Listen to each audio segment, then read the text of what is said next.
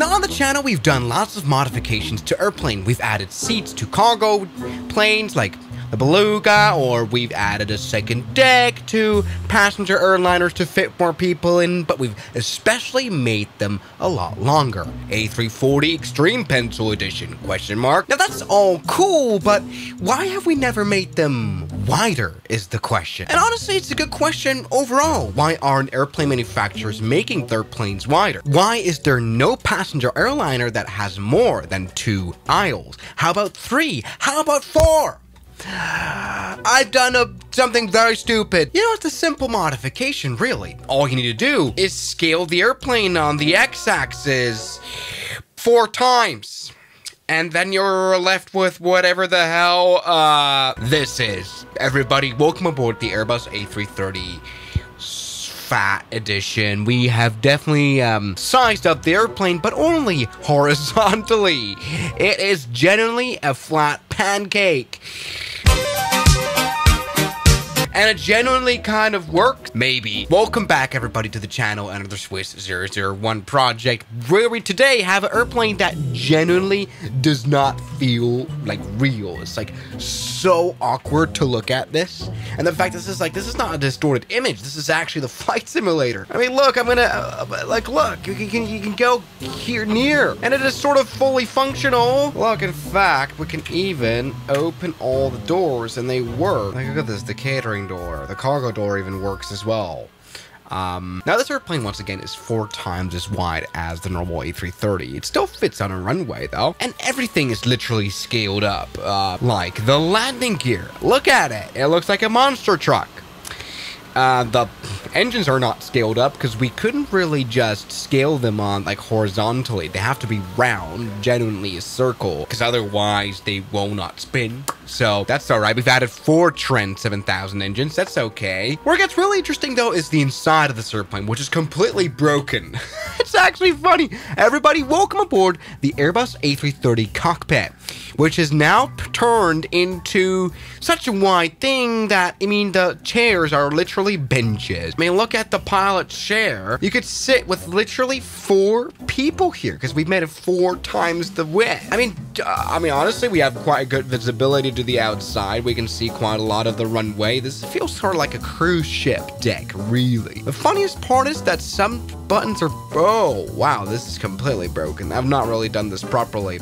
But look, the reading light works. Ha! Where it gets really trippy though is actually when you try to enter the cabin because the door's sort of broken. But we can open the cargo door still, which is sort of useless because this is translucent for a reason. And look at this, we've got a crew bed that now fits like 4 people. But it gets really game-changing in the cabin. See, have you ever been on one of those big ferry like ships? This is kind of it. Just kind of lifted the hood a little bit. As you can see, we've got, and this doesn't even look that poorly modeled, we've got 3 Airbus A330s here. Literally, with economy, with business, and premium economy, and first class. This thing can seat around 900 people on a, you know, very nice configuration, and that is just insane. We can even take a look at the huge cargo hold that we've got now. Don't even get me started on the landing gear.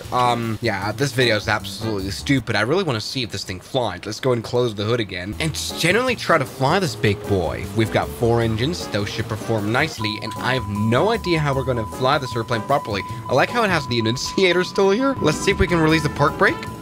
Yes, we can. It's just all elongated, which breaks literally everything.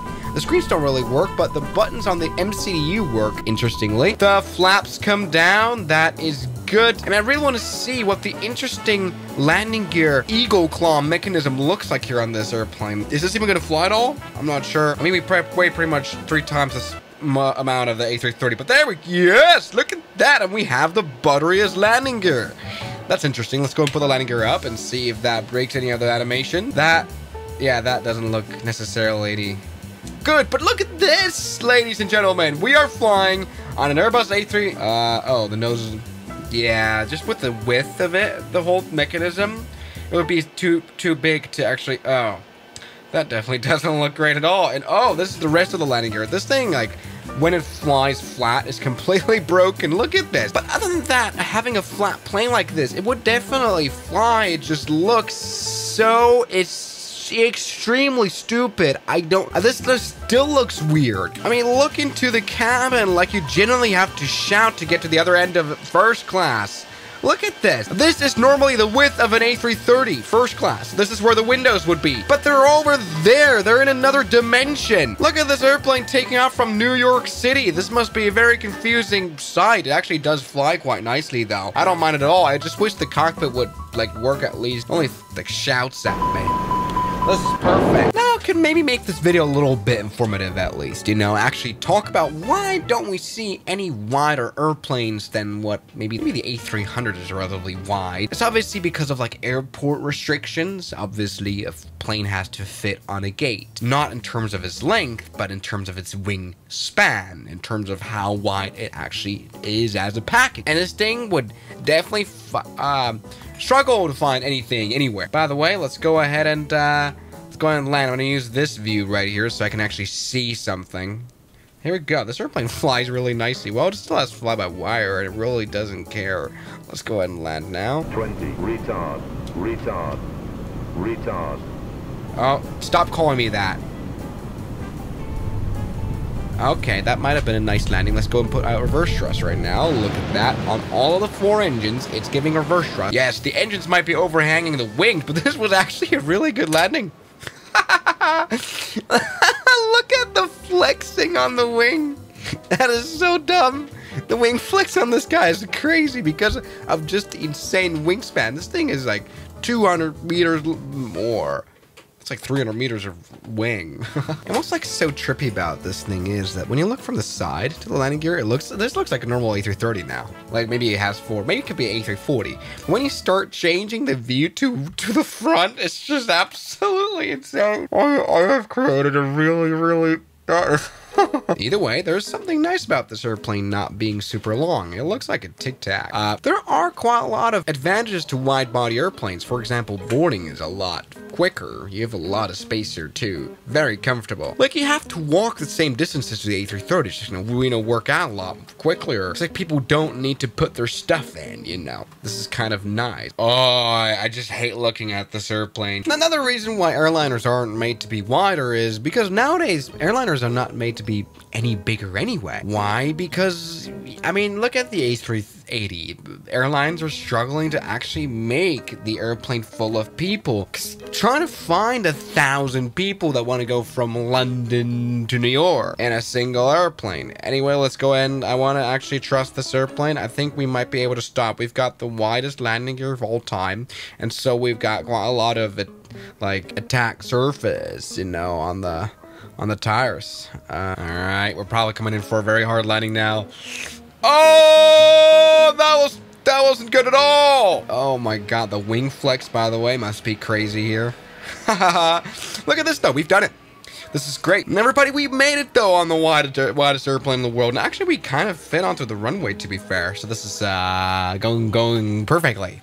I like this. Now I think flying through turbulence with this thing is actually genuinely funny because of just how massive the wing is. Let's go ahead and make this turbulence severe. So we've got a lot of wing flex happening. Yep, that is shaking up the entire airplane. Wonderful stuff. And yeah, this is an absolutely insane idea. We don't fit anywhere on this airplane. By the way, how does noticeable steering?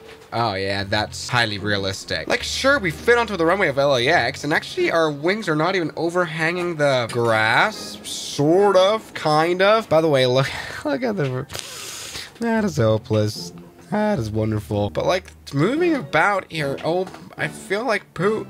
Look at this. Where in the world would you park this? You need 3 stands to park this thing. And also, I wonder what other airlines look like here with our modifications. Oh yeah, Virgin Atlantic.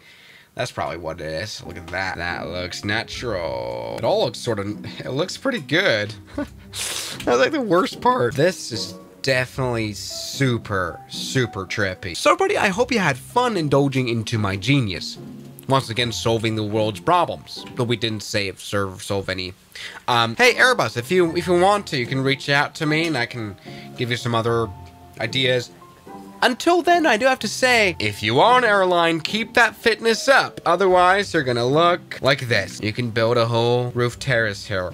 So thank you guys so much for watching this video. I gotta go to sleep. Good night. The special thanks goes out to my members, my supporters, Guns Killer, R27, James Duram, That Dude, Anime Gods of Gaming, Derek, Insider Plane, Nishijutsu Finder, Professional Jamal, Ryland Williams, and New York. You've got beautiful names.